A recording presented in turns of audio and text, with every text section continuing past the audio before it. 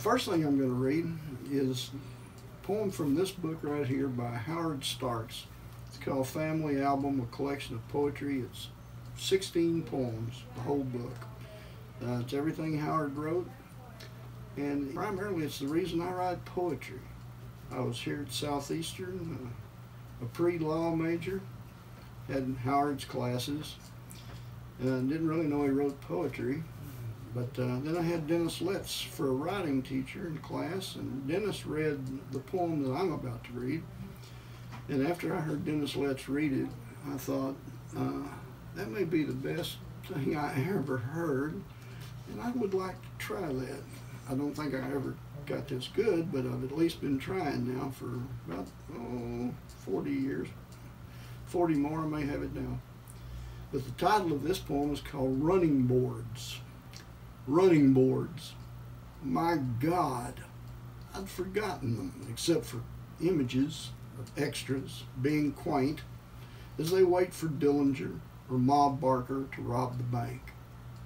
Now I choke on the goat smell of sun-hot, no-slip rubber ridges as I put my face close to find the magic of a board running.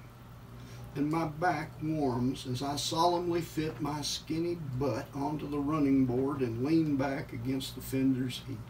Somewhere, back home, there's a Kodak shot of my Uncle Brownie and me, sitting on the running board of a 1934 chocolate brown Whippet touring sedan. I'm 5, and he is 25.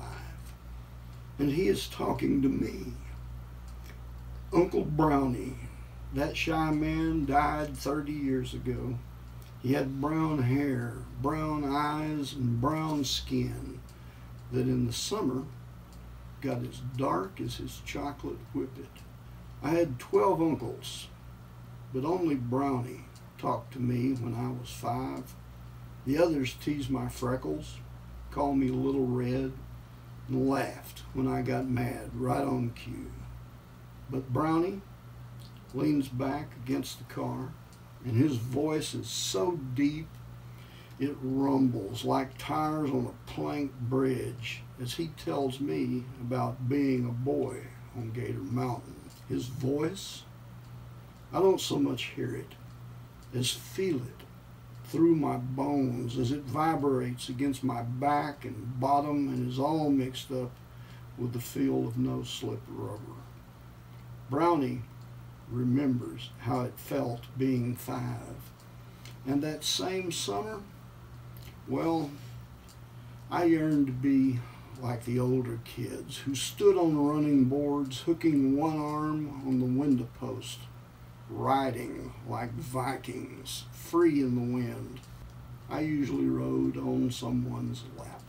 It was August, I think, for the oil field roads were sticky with the sun. He was on his way home from work, but stopped. He said, "Hop on, Howard, and hold on tight." And I hopped on and held on tight as he curved his brown arm around me and drove to the section line and back. Oh God, my eyes blurred with the wind lash of my hair, but I watched the black road running away under me. Thereafter, my life was a different thing. Now, like I said, I didn't read that nearly as well as Dennis Letts, but then again, I've never been in a movie like he has. It's the human experience. You know, that's how kids are. There's several lines in there that are key, and they're just really critical. Of course, I usually wrote on someone's lap, but at the end, when he looks down and he sees that black road running away, it changes his life. He realizes how life works. And I heard that poem, and it just impressed the absolute hell out of me, and I decided this is when I'm going to be a writer. I wanted to create the same thing. And if I ever came close, I'm happy, because Howard Stark's, if you get a chance to lay your hands on this book, and it's Southeastern's college bookstore, is about the only place I know.